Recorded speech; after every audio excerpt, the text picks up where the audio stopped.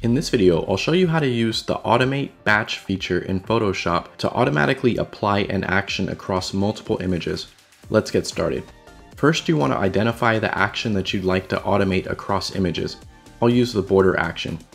Next, go up to File, Automate, Batch.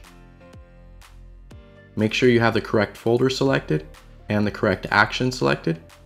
For source, use opened files if you'd like this to be applied to every image. You can leave everything else alone unless you specifically want to set something here. And then click OK. You'll see instantly I applied that border action to every single image that I have open. Thank you for watching. If you got something out of the video, I'd appreciate you consider subscribing to the channel, also dropping a like and a comment below. See you in the next one.